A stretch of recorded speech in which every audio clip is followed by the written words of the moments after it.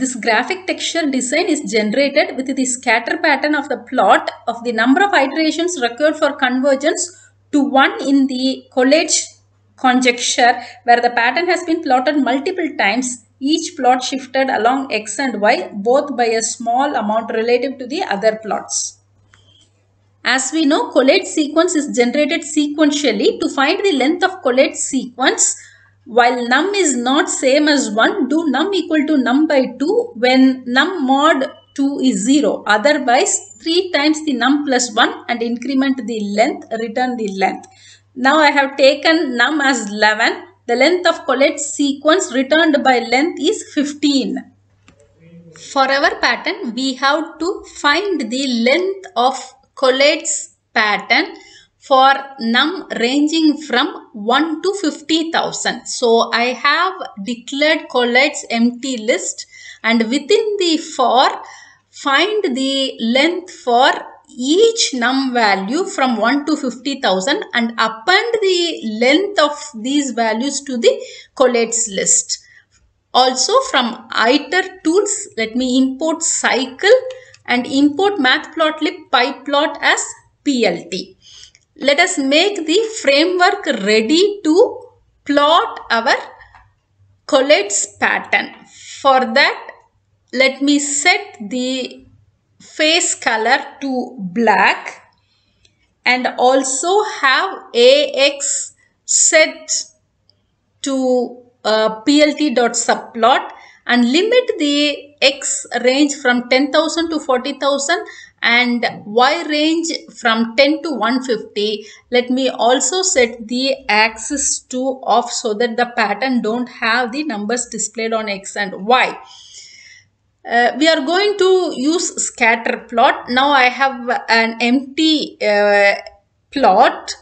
The parameters to be passed to our scatter plot needs a shift in x and y axis and also a color change. So using cycle iteratable function, I am declaring a list with 4 colors and a list called pattern shift having 4 different set of x and y values.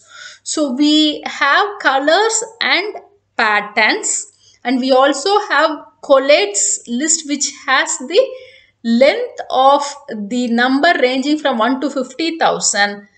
One more thing is I am going to define a function to find the scope of the line by using mx plus c where x is in sequence. So we will call this function shift Collatz soon within the scatter plot by passing parameter sequence m and c.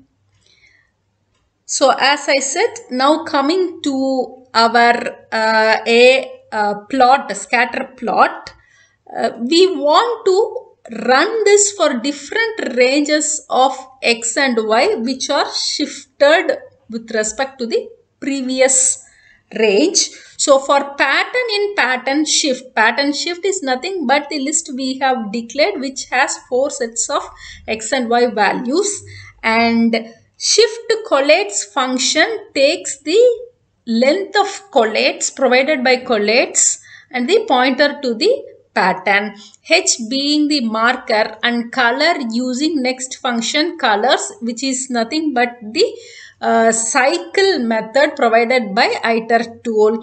Let us have the marker size to 20 and alpha set to 0.03. So by having defined our scatter plot, let us see how our pattern looks like.